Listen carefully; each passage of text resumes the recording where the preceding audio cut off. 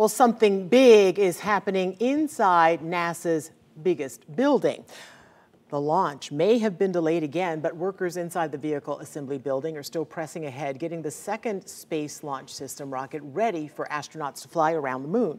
News 6's James Barbero was part of the media today, given special access to get up close to SLS inside the VAB.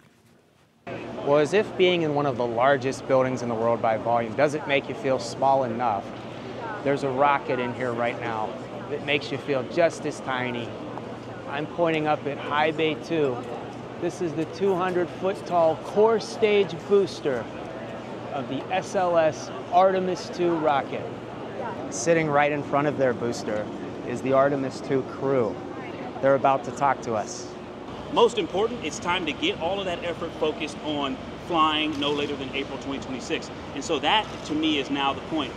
So as expected, the astronauts were asked about the future of SLS, the uncertainty with administrations changing, with a new NASA administrator coming in, Jared Isaacman. Will he make big changes to the Artemis program and SLS, which, by the way, NASA's own Office of Inspector General has called unsustainable?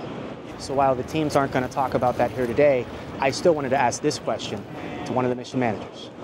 Amit, with all the uncertainty in the future, how do you do your best to stay focused on the task at hand and keep your team focused on the work you're doing right now? Well, that's a great question. I think the way that we do it is we just recognize just how incomparably complex this task is. I don't think anybody here has any time to think about anything else other than getting this vehicle processed, getting it rolled out to the pad, and flying the crew safely, frankly. This is where they built rockets that sent humans to the moon the first time, and now I'm standing in that building looking at the core stage that my crew and I are going to ride on and fly to the moon. And so am I excited? I'm super excited. It's an extraordinary opportunity.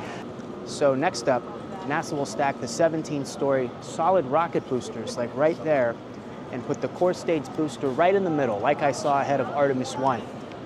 Finally, ahead of launch, the rocket will be rolled out of High Bay 3 in the direction of pad 39B. Again, that new launch date isn't until April of 2026. At NASA's Kennedy Space Center, I'm James Sparvero, getting results, News 6. What a cool thing to get to see. The scale in there is wild. Yeah, it's crazy. It has its own little clouds can form up near the top of it.